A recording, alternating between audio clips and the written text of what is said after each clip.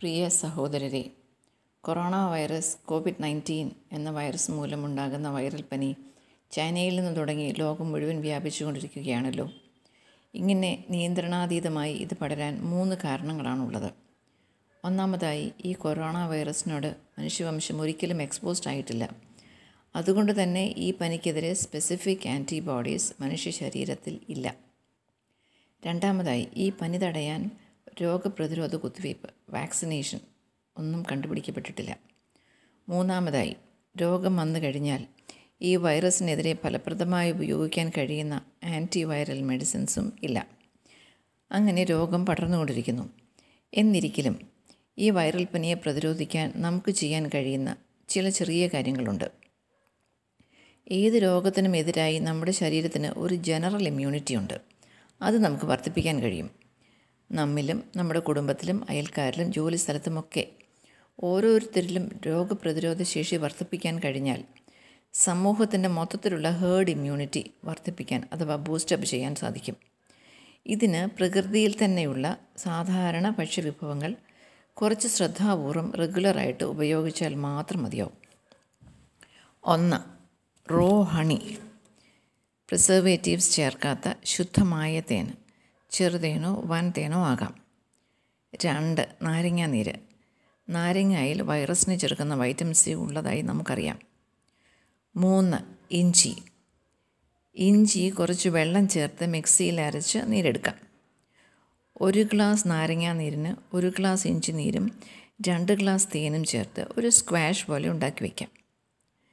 ഇനി തേനില്ല അഥവാ തേൻ നമുക്ക് അഫോർഡ് ചെയ്യാൻ പറ്റുന്നില്ല എങ്കിൽ അതിന് പകരം പഞ്ചസാര ചേർത്ത് സിറപ്പ് ഉണ്ടാക്കാം. 1 ഗ്ലാസ് നാരങ്ങാനീരിന് 1 ഗ്ലാസ് ഇഞ്ചി നീരിനോടൊപ്പം 1 ഗ്ലാസ് വെള്ളത്തിൽ 2 ഗ്ലാസ് പഞ്ചസാര ചേർത്ത് ലായനി ഉണ്ടാക്കി ഇതൊരു മിക്സ്ചറാക്കി നമുക്ക് സ്ക്വാഷായി ഉപയോഗിക്കാം.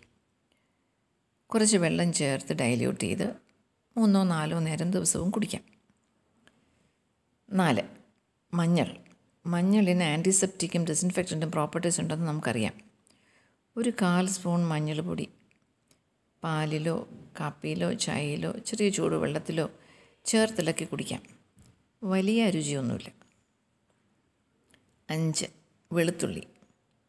ഒരാൾക്ക് 1-2 ഇതൾ വെളുത്തുള്ളി ചതച്ചിട്ട് കുറച്ച് നേരം ചൂടുവെള്ളത്തിൽ ഇട്ടിരിക്കുക.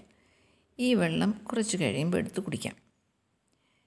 കുടിക്കാൻ ബുദ്ധിമുട്ടുണ്ടെന്നുണ്ടെങ്കിൽ കുറച്ച് ഉപ്പോ തേനോ ചേർക്കാവുന്നതാണ്. ചെറിയ ഉള്ളി വലിയ ഉള്ളി ഒക്കെ നല്ലതാണ്. 6. Nuts, dried fruits. നട്ട്സ് എന്ന് പറയുമ്പോൾ നിലക്കടല, കശുവണ്ടി, ബദാം ഒക്കെ ഉപയോഗിക്കാം. ഏറ്റവും ചീപ്പായിട്ട് നമുക്ക് കിട്ടുന്നത് നിലക്കടലയാണ്. ഉണക്കമുന്തിരി, ഈന്തപ്പഴം ഒക്കെ നല്ലതാണ്. 7. നെല്ലിക്ക. നെല്ലിക്കയിലും വൈറ്റമിൻ സി ഉണ്ടെന്ന് നമുക്കറിയാം. പച്ചയ്ക്ക് കടിച്ചു തിന്നുന്നതാണ് ഏറ്റവും നല്ലത്. അങ്ങനെ ബുദ്ധിമുട്ടുണ്ടെന്നുണ്ടെങ്കിൽ തേങ്ങ ചേർത്ത് സമ്മന്തിയാക്കി കഴിക്കാം. 8. Apple cider vinegar. ആപ്പിളിൽ നിന്നുണ്ടാക്കുന്ന വിനാഗിരി. ഇത് വാങ്ങാൻ കിട്ടും, പക്ഷേ അത് കോസ്റ്റ്ലിയാണ്. നമുക്ക് വളരെ ഈസി ആയിട്ട് ഇത് വീട്ടിലുണ്ടാക്കാവുന്നതേ ഉള്ളൂ.